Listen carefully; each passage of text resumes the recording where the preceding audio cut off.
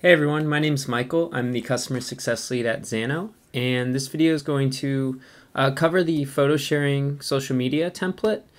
Just what it is, give a little overview to help you get familiar with it so you can start using it and be successful with it. So right here, I'm just on the page for it in the marketplace. So on the navigation bar, if you click marketplace and then featured and just scroll down, you'll see photo sharing social media platform. Just click on that to get to this page.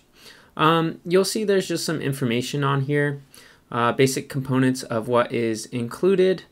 You can see there are 27 API endpoints, which are all those different commands and logic that you might want to use on your front end to be able to implement this. You can see there's 5 database tables. We populate that with 19 records of dummy data and 9 add-ons, which are a very unique feature in Xano that help you extend a API call from different database tables. Additionally, there is this additional information links here that should help you with building something like a photo sharing social media platform, so something similar to an Instagram if that is your goal. So let's go ahead and jump into the database real quick on the left side here. You can see here all the tables that are included for this application. You can see there's a user table, which is pretty straightforward. This is where the users of your application are going to live. We also have a photo table. You can see it is references a user because a user actually posted it. There's an image, caption, some tags. Then we have likes, follows, and comments, which are pretty similar. Likes will have a relationship to the user who likes it and the photo that is posted. Follows, obviously, as well as another component. There's a reference to the user for who the follower is, and another reference to a different user for who is followed. And then comments, very similar to likes, except there's actually a field for comment.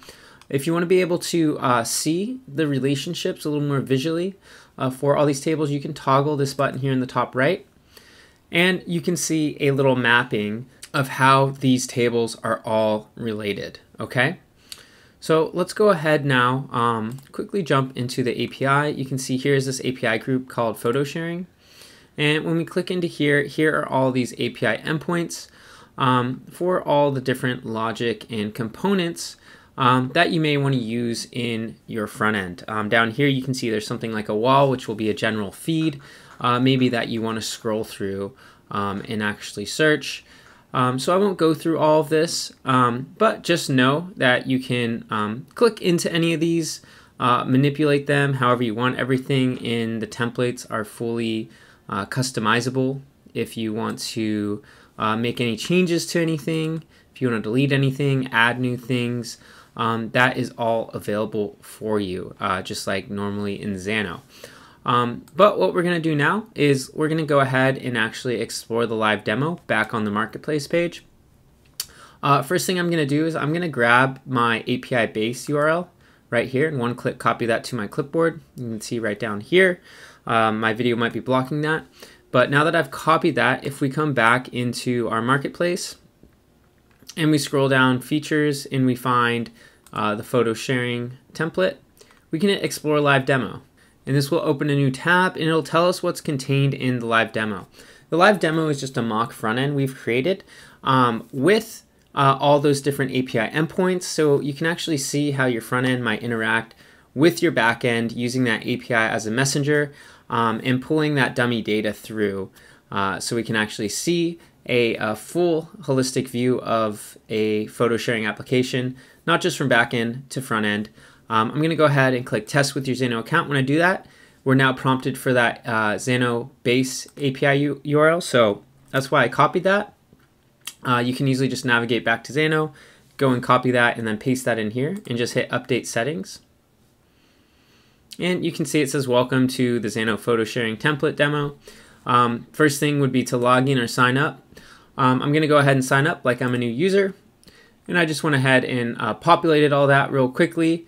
Fast forward, I'll hit sign up. And now I'll be taken in. I can go ahead. We won't see anything at first, but maybe I'll want to hit discover. And now we'll see some of that dummy data popping up. We can actually see maybe some different photos in here. Maybe I can click on one.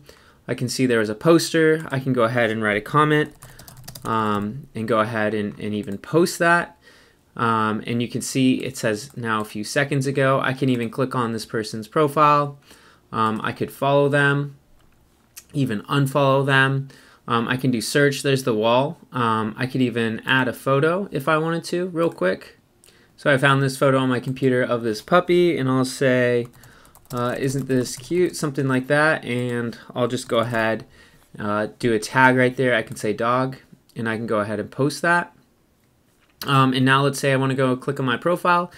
There's the photo that I just posted. So as you can see, just a very simple front end, but this is using all those different API endpoints in the actual photo sharing template in the backend.